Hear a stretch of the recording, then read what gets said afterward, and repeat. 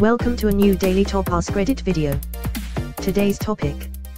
What is something that you're a fan of but don't want to tell people because you'll be grouped in with a really annoying fan base? Removed. On mobile I sometimes get that "Are you enjoying Reddit?" pop-up. I'm torn on how to answer it. It's the equivalent of buying something expensive that you needed and having a pop ask you if you're enjoying capitalism. I'm interested in trains. I don't want to meet anyone else who is.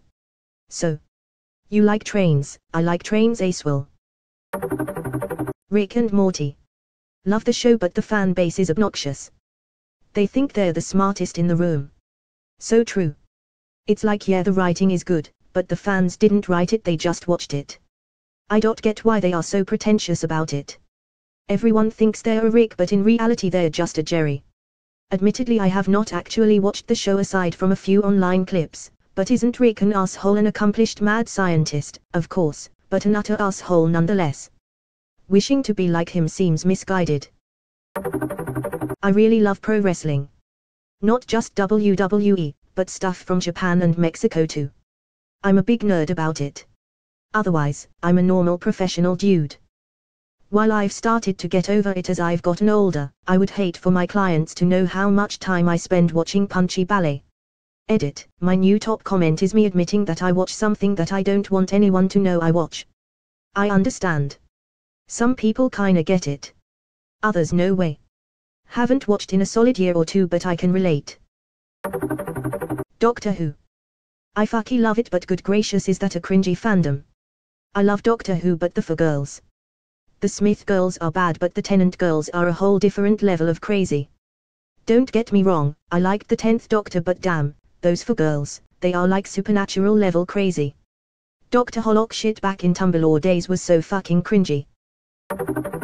I really enjoy trying different whiskies, notably, bourbons, but I can't say I would enjoy the snobbishness, sophisticated attitudes, and overpricing that comes with it.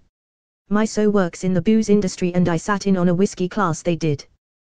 The facilitator said some famous person drinks / makes this whiskey. I said, you know Matthew McConaughey has an impressive collection. I hear it's all right.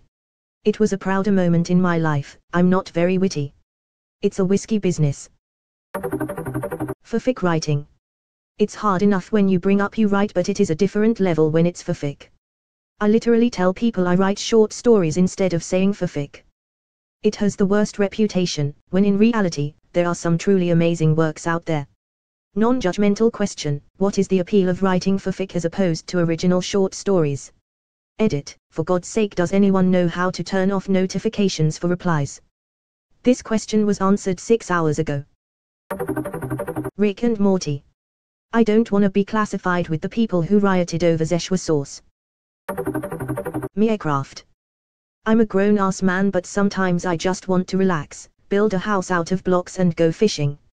I'm not giving my exact age, but suffice it to say that the first computer in my family's house was a Commodore VIC-20. I love building houses, villages, and exploring mines. My son likes to say that my style of playing is lame because I don't play on survival with zombies after me. Fellow VIC-20 owner here. I also play in creative. The survival thing boggles my mind. I don't understand why you'd want to trudge around digging and fighting all the time. But that's why they made 2 modes I suppose. I'll focus on building my home theater room while they blow up creepers. I will say it's quite annoying to be admiring my newly built living room only to have a duck waddle by. Aim. My problem is that I always meet people who have this delusion that their life must be an aim or hit high and that if they follow that logic they'd become this popular leader with a harem. Like dude, just watch the shows, enjoy the merch and don't fucking go to Japan thinking you'd be treated like a god. I can't stand the people who think they are Japanese because they've learned a few Japanese words from watching AIM, or the people who act like Japan is some magical wonderland because of AIM. People like that are part of the reason why the AIM community as a whole gets a bad name, even though most AIM fans are decent people. I loved Japan. The food, the history, everything was so amazingly clean. The language is fun, there are tons of museums and historical sites to see. The geography is great, taking the train up to Ha was amazing. I had a crazy experience doing an emergency Airbnb after Sudala shut down the airport. It was an amazing experience. Didn't go there to do anything AIM-related. If I were near the Ghibli Museum, I probably would have stopped by, but you have to make a trip. Oh, and we stopped at the Mega Tokyo Pokémon Center to pick up some souvenirs. Hell, even the airport has showers. No joke. If you ever get a layover at Arita, go take a shower, especially since chances are you just spent literally half a day in a metal tube with other metal tube goers. Be the cleanest dude or dudette on the next metal tube you sit in. I guess the point is, there are a lot of reasons to go to Japan. AIM is not even close to the best reason. Take Sasuke and good shoes. I just watch AIM because I enjoy watching animated people beat each other up. I actually never thought of Japan differently because of it. Same, I assumed it's like North America life being shown in TV shows. Not accurate, and the accurate parts are exaggerated way out of proportion. I still love Undertale and I think it's a fantastic game. I don't want to be lumped in with the people who never fucking shut up about song. Or the ones trying to kill each other over ships. I just want to enjoy the game in peace. My friend once said, there's more to Undertale than song and papyrus. Your friend is correct. Completely agree as a fellow Undertale fan. I also hate all the pressure people put on Toby Fox to make a sequel. That first message he put out after Chapter 1 of Deltarune broke me. He was clearly struggling and buckling under the pressure and I didn't want to be a part of the fandom anymore. Anyone can love a game, and you can share that view, you just don't need to shove it down people's throats. Lego. I avidly built Lego sets up until I was about 15/16, then I got a girlfriend. I thought she would think I was lame being a sophomore in high school who still played with Lego. I put my sets away and stopped building, but deep down I still really wanted to build. I've gotten back into it now and have gotten my fiancé into it as well, but I still feel some mild embarrassment going into the Lego store or Target and walking out with a set. Edit, I got on to look for some HDMI recommendations and was shocked to see over 300 replies to this comment. Thanks everyone for the kind words and reassurances. I suppose I misinterpreted the question a bit. I'm not embarrassed by the Lego fan base, but, like I said, just embarrassed to admit that I enjoy them and buy. I try to keep in mind that I shouldn't be embarrassed, but I still have that little voice in the back of my head that feels like I'm too old for it. I get over it though and I enjoy the shit out of building with my fiancé and displaying our work. Holy shit. I totally have the money now to walk into Target and buy a set. It's been so automatic not to buy Legos for so long. Thanks Op. I know what I'm doing tomorrow. Don't be embarrassed. I'm super into Lego and I'm 32. I tell everyone who asks what my hobbies are. I've never gotten shit for it. In fact, some people have given me old sets their kids or whoever didn't want. Ha. You're lame. J/K. I'm 40 and I'm staring at my Lego Millennium Falcon, Tatif 4, and Saturn V sets.